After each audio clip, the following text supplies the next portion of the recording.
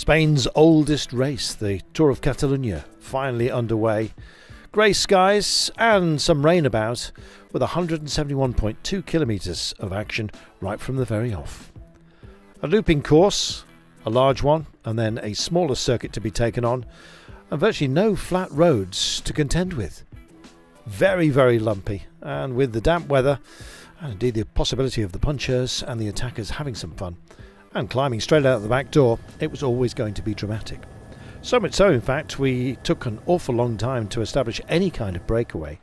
When it did form, there were 6 brave souls up the road, and then that was caught, and indeed the gaps were modest from then on in. Constant regrouping seemed to be the watchword of the day, and indeed some splits out there as the wind started to blow up as well. In the end, it was destined to all come back together despite the best efforts of the likes of Jonathan Caethebo, a man who had been in the original break, the secondary break, indeed a few incarnations as well as that. Our teams were getting themselves into colour order as some hopefuls went off the front. Nance Peters just bridged over to Caethebo and immediately got a puncture, and such was the modest gap there was no cars to help him, and so he went backwards. Amirel, Delacroix, Caethebo himself and Vinderberg forming a group up front. The rain came down, the roads got slippy, and indeed we lost a few to incidents along the way. Thankfully, all getting back up on board their machines to finish the day.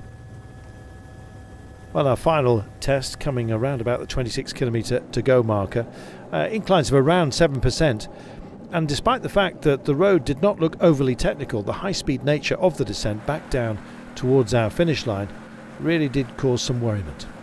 Well, they'd been over the start-finish line of the final loop once prior, so they had knowledge of how this was to finish. Well, in his Grenadiers, trying to look after Richard Carapaz, relaying him back in, and some dirt on his left-hand side showed that he was one of those that had come unstuck on the descent. Well, the Olympic champion carrying his golden bike up towards the fore, the breakaway taking a wrong turn, the long way round the roundabout, and that was the end of that, with 7.7 kilometres to go. And as we got closer to the line, Jumbo-Visma started to make a noise. Laurent Dennis had been busy, Kruiswijk, Sam Omen, Tom Dumoulin, all featuring. But how would it end? 3.2 kilometres from home, we were heading into a dip. We knew about the pickup towards the end and how gruelling that could be. It's a repeat, this finish, of 3 years prior when Michael Matthews came to the fore and he was stalking Colbrelli, who was favourite for the day. Colbrelli, the European champion, went over to one side of the road, Matthews to the other, and it was mano a mano all the way up to the line.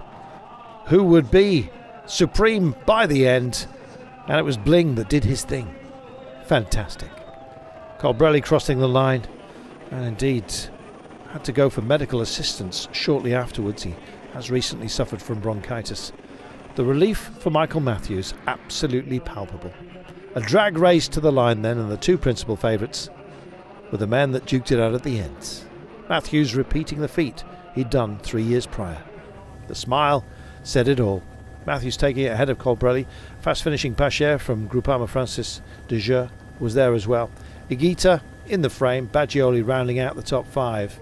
Matthews, though, king of the hill, and indeed wearing that coveted ribboned jersey, green ribbons for our leader.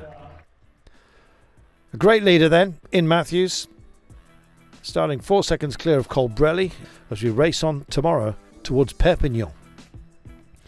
Catalunya, of course, bridges both the border of Spain and France, and so it is to the French side of Catalunya that we head tomorrow. 202 kilometres and more lumps and bumps along the way. Virtually no flat in this race. It could draw out a breakaway. It may well be a sprinter's or a puncher's finish. You'll have to tune in to find out. What it will be is dramatic. It always is right here.